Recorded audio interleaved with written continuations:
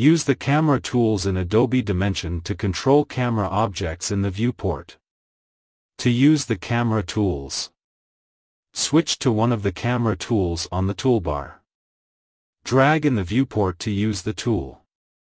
Orbit tool, rotate the camera around the scene. Shortcut is 1 or right mouse button. Tripod tool, pivot the camera to look around. Shortcut is 4.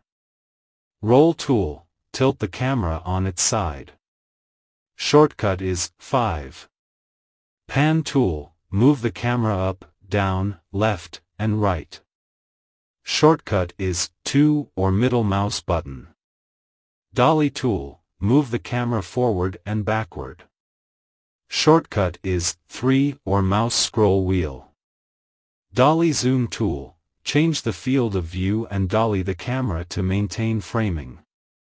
Shortcut is 7.